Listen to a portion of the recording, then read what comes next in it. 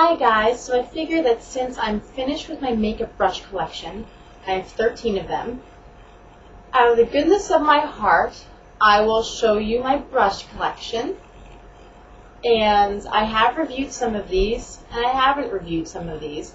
I've used a lot of them, and I haven't used some of them. So if there's any of them that you want more clarification on, please comment down below, please message me, let me know. If there's any of them you want me to do a review on, post down below and I will try to get to it. I will include in the sidebar as well as this video how much they cost, these brushes each cost, and where I got them. So the first brushes I'm going to go through are my face brushes. I have 4 of them. First one I have is this Studio Tools Dual Fiber Stippling Brush from Target. This runs for $6.99. I got it on clearance for $3.48. I don't know if they're still being sold or not, but I got this about a month ago. And I use this for foundation. It's really firm. It doesn't shed at all, and I like it. The next face brush I got is this Revlon Pro Face Brush. I bought this off of eBay, and I believe the last time I checked, the seller who's selling these still has about 6 left. This is huge, like ridiculous. Like I'm not gonna buy a kabuki brush just because this is so freaking big, and it'll do the job that I want it to do. It's not really soft, but it's not prickly either. I can handle it. It's not bad. I use this for mineral veils. This cost me about $3.50, give or take, and that was with shipping. So if you are interested, go look on eBay for this. When I got it, it did smell a bit, and it does shed, but sometimes it doesn't, and for the job I want it to do, it doesn't. Okay, so the next brush I just recently got in the mail from Hong Kong earlier this week. It's a blush brush. I ordered it on eBay, and if you look up blush brush on eBay, you'll find like a bunch of them that are sold like from Hong Kong or whatever. This is one of them. So this is what it looks like in the flesh. It actually fits on the apples on my cheeks like perfectly, even though it does shed. It's fairly soft. It's not as soft as it possibly could be, but it's not unbearable. And I only got this for a penny. I won on auction, and then I paid $2.30 in shipping. So $2.31 for a blush brush, I'm really not going to complain. So I actually think it's good quality. Okay, and my last face brush I just got today. This is my e.l.f. Complexion Brush. It's part of their studio line. This cost me $3. You can get it on eyesupspace.com. It's a nice paddle brush. I'm going to use it for either mineral blushes or bronzers. This is so soft, ridiculously soft. It's made from all synthetic hair, so it's completely vegan friendly and animal loving. And it's all black, it's really chic, and it's just so soft. It comes with this nice plastic thing so we can keep its shape when it's dry. So I really like that. Alright, so my remaining 9 brushes are all eye brushes. I actually have 2 or 3 lip brushes, but they're like, one's a Mary Kay, and it's like this big, and it's retractable, so I just told you what it looked like. And one is this Joan Simmons one that's silver. You can take the cap off, put it onto the bottom, and it pushes up and the brush comes out. I'm too lazy to get those, and they're really hard to find anyway. But, if you want to see them, definitely, comment down below, and I will get them, and I will show them to you in another video and review them. So, to get into my eye brushes, the first 2 eye brushes I'm going to do came together as a set. This is my CVS Essence of Beauty Crease Brush Duo. This one's drying, I just washed it. These cost $5.50 for both of them, pack of 2. They come together and they're really good quality. I just did a review on these. I really like them. The next one I got is the e.l.f. Professional Eyeshadow Brush. I also did a review on this a couple weeks ago.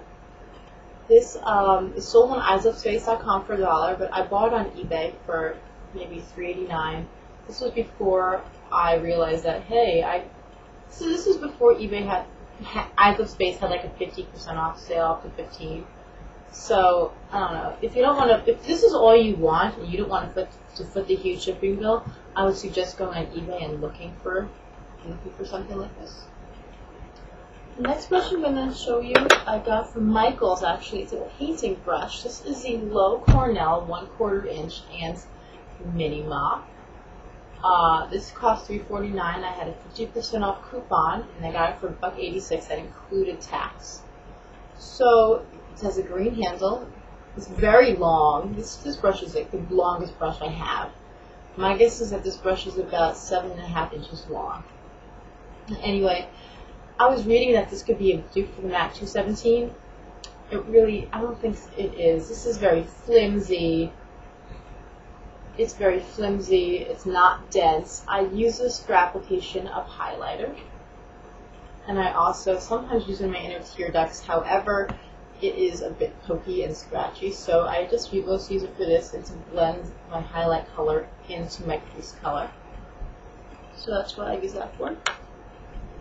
Now, I'm going to go over my other one. This I have reviewed. This is my Studio Tools contour brush I got from Target for $1.99.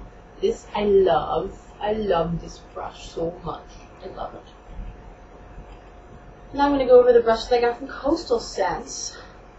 First one I got is the Bent Liner brush. This costs $2.19 on coastalscents.com, and I have used it, and I use it with my cream liner, and it made application pretty damn easy.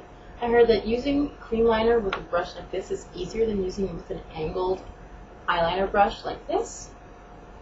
So I got this, and this is like almost always sold out, so this is in very high demand, maybe because it's probably a really good product. Also from Coastal Scents, I got their pink eyeshadow, oval eyeshadow fluff brush. This is like a more dense version of my e.l.f. Professional eyeshadow brush. As you can see them side to side. Well, I just washed this, but this brush was denser to begin with. I got this was $1.95 on coastalscents.com. It's very dense, and I do like it. I haven't used it yet though. And then from coastalscents.com, I got their Tapered Crease eye brush. This was $2.49. I haven't used this yet either. I bought it for blending, and yeah, that's that one. And remember the order from Hong Kong that I got this from? They actually sent me this one first, and yeah, they sent me the wrong item, and so I had to contact them, and then they sold me the right one. This is what they sent me. If you look up eyeshadow brush on eBay, you'll probably find this. I don't like it. It's a black handle. I don't like it at all, really. I just use it. It's Teflon, and it's kind of like doesn't really pick up colors well.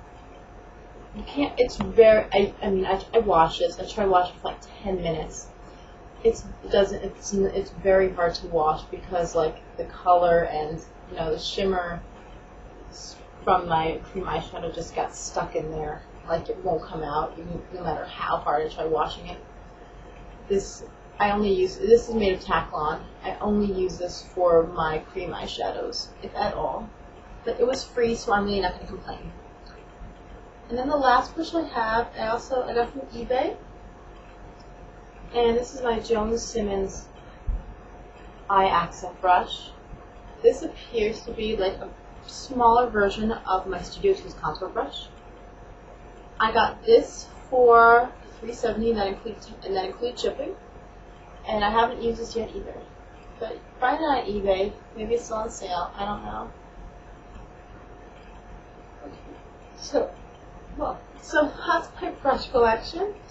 If you want me to, if you have any questions about them, please feel free to ask me. If you want me to do a review on one that I haven't done a review on yet, please comment down below, and I will see if I can get to it. So I really hope that you all have a good rest of the night, and I'll see you all later.